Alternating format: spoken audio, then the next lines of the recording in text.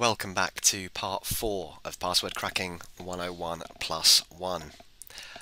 At the end of the last video, we completed our rule attack where we looked at an NTLM hash and used hashcat to attack this using the top 100 word list supplied on your Kali VMs, but augmenting that with a rule. In this instance, we used one rule to rule them all to mangle the candidates inside top 100 and generate more weird and wonderful guesses, one of which was Bigfoot Sunshine, and that was the clear text password of the hash we supplied. We are now going to move on into brute forcing, which is the next section. Okay, so brute forcing is a term that even I'm guilty of throwing around quite wrongly sometimes. You tend to hear, oh, let's brute, when I'm brute forcing a hash. A lot of the time we're not actually brute forcing it in the raw sense, but that aside, brute force does still have limited applicability, only up until a certain point though. That's usually a point of length, but the complexity of the algorithm, so how quickly we can attack an algorithm due to its complexity, will also play a big part in our ability to brute force it here. Generally, this is only feasible for sort of up to and including 8 length passwords, but this is dependent on the algorithm, and it's also dependent on the resources you have available. There's so many factors involved in password attacks. There's quite often not a clear-cut sort of answer for these things. But if we take NTLM as a common example, because it is a very common example of hashes that we frequently crack, up until length 8, that can be exhausted. The key space of that can be exhausted in just a few hours. So it's very, very quick. Okay, so when we're talking about brute forcing, how do we apply this to hashcat? How do we tell hashcat to say, I want you to brute force, so that's test every possible character available to us to sort of guarantee the success, although it's never guaranteed, of course. It might be up until a 5-character or 6-character password, but up to a point, it becomes computationally infeasible to crack, generally around the 8 or higher depending limit. So, when do we brute force? For hashes with hard limits, for example, LM hashing. So, LM, if you joined us in the last video, has a fixed 7-character password, so we can exhaust the key space of LM very, very quickly. Okay, brute forcing is a good example of what we could do there. Or very fast hashes. So let's say we have NTLM hashes or MD5 hashes that we're attacking. We could tell hashcat, right, brute force every 8-character password possible using all the character sets that we're going to look at very shortly, and just get that out of the way first. Now, if we can test that, assuming just a standard ASCII character set is used, we're not talking about foreign character passwords just yet, but we will be later on in the course, we can get rid of that, so we know the password is going to be 9 characters or greater, for example. Okay, so how do we do that in hashcat? Well, looking at hashcat help, scrolling to near the bottom, we can see that it has a number of built-in character sets. Now, we're not going to look at all of these, but this particular one, A, is a placeholder, and it's a placeholder for the 95 printable ASCII characters, which we'll look at shortly. Okay, so what does LUDS mean with these question marks?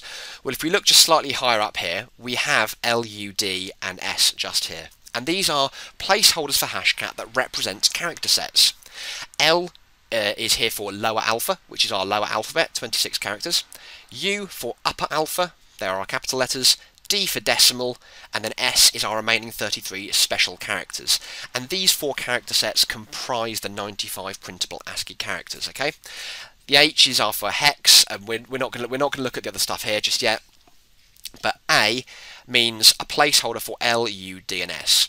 So when we apply a mask to hashcat here, in this case we're telling hashcat to brute force 1, 2, 3, 4, 5, 6, 7, 8 A's, what we're telling hashcat is to brute force up to an 8-character password, and testing in each of these positions a lower, an upper, a decimal, and a special.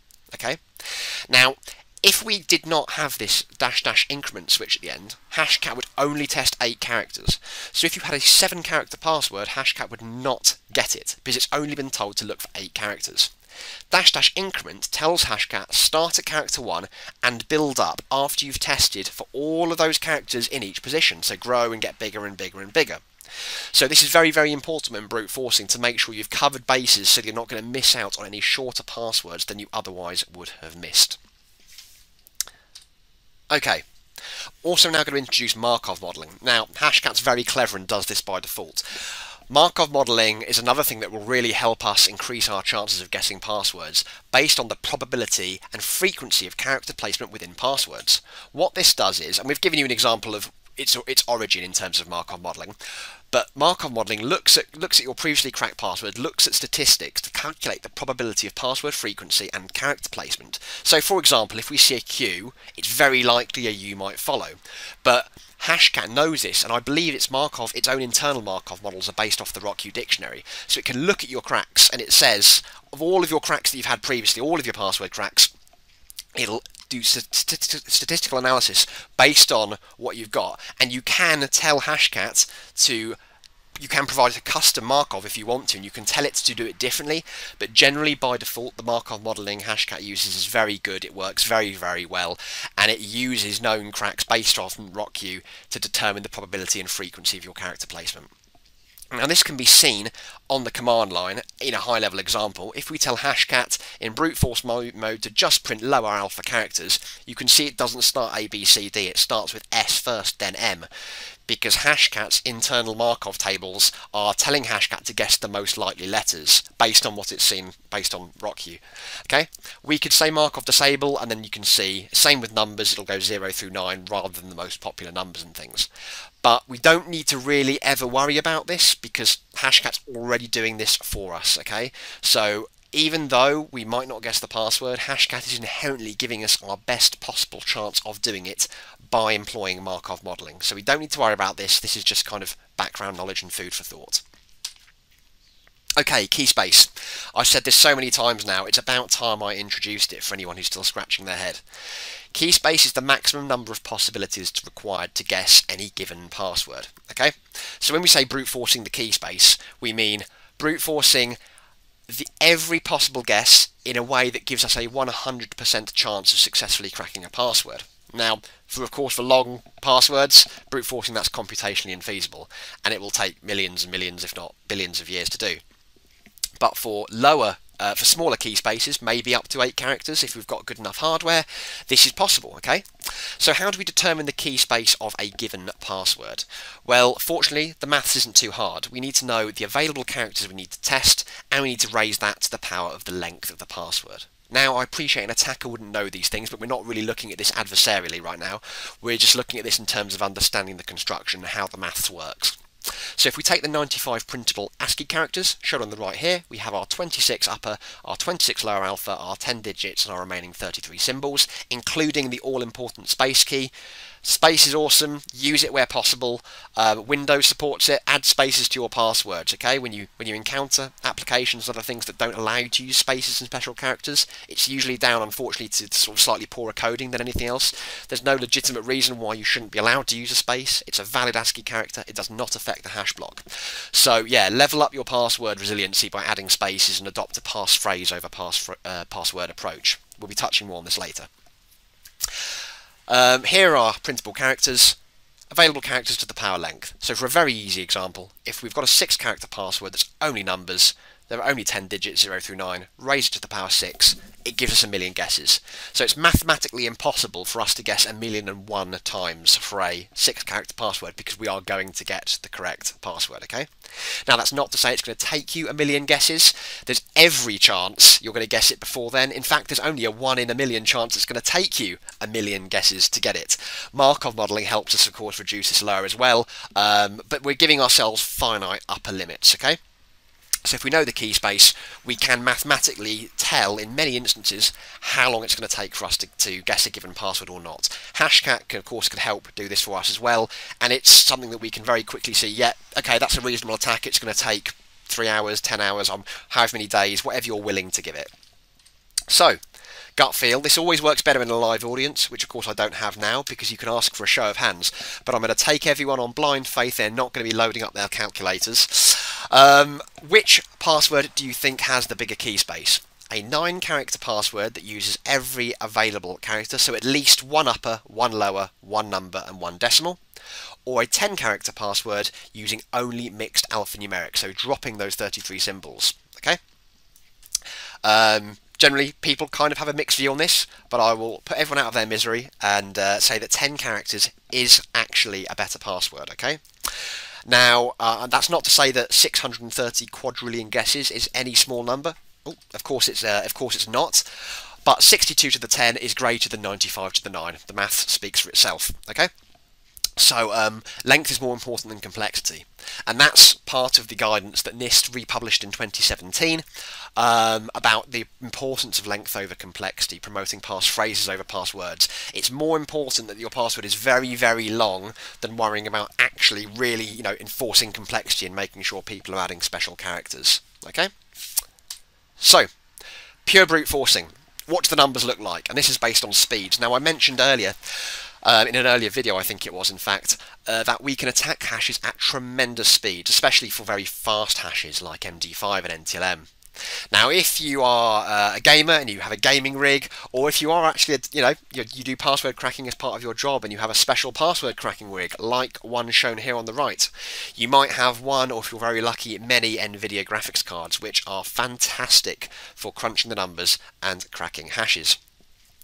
Now, this benchmark is taken here from Chicken Man's gist. Now, Chicken Man is an awesome guy, Sam Crowley, part of the hashcat team. He's one of the core developers, really great guy, and is very, very active on forums and Discord and things, and goes a long way to helping hashcat be what it is today. So these stats were taking off a gist from one of Chicken Man's benchmarks. Now, these shouldn't be taken as gospel values. Benchmarking is like the absolute ideal values you get. You don't often get that, and there are many things that can affect that. But across an average, it gives us a good idea of the types of sort of ballparks we can attack NTLMs at in this case. Now, mega hashes, you've got killer hashes, and you've got giga hashes here. Okay, so a giga hash is a billion hashes per second. A mega hash is a million hashes per second, and a killer hash, a KH, as you'll see in hashcat, is 1,000 hashes per second. So, assuming a 95 character set, a raw brute force, 8 NVIDIA RTX 3090s, this specific hardware, you can be looking at you can be bordering on the kind of nearly 1 trillion guesses per second area, which is absolutely phenomenal speeds. And it's also why you can see here, 8 character passwords, NTLMs at least, can be exhausted very, very quickly. In 2 hours when you're talking about hardware like this. I don't have 8 3090s at my disposal, unfortunately, but if I did, it'd be fantastic. So you can see here how 9, 10, 11, 12 and 13 are, of course, they become very quickly completely unfeasible, okay? 9 character NTLM, fair enough, 7.5 days is very, very doable, but I'm personally not going to be sitting around waiting for 2 years for a 10 character password to crack. And this is why brute forcing in its pure sense has limited applicability, because the curve just sort of goes off the chart very, very quickly. So, let's jump into our next exercise, brute force attacks. Jumping back into our Kali VM in the background, we have exercise 4 MD5 hash. Okay, so we know we're looking for an MD5. Let's jump back into here, and if I do a grep for MD5, oh, many MD5s. Here we go. We want a raw MD5. Hashcat hash mode 0. So let's we could of course look at our exercise again, and here is our hash. I am going to, as with previous videos, just copy and paste this in. We are going to crack this using a brute force attack. So mode 0 is MD5, as we've just identified. Here is our hash. We need attack mode 3. So attack mode 3 is brute force mode in hashcat. You can of course go back either to check an earlier video or look at the hashcat help to identify this. And then we have our mask that we've applied here. So we have 1, 2, 3, 4, 5, 6, 7, 8 A's.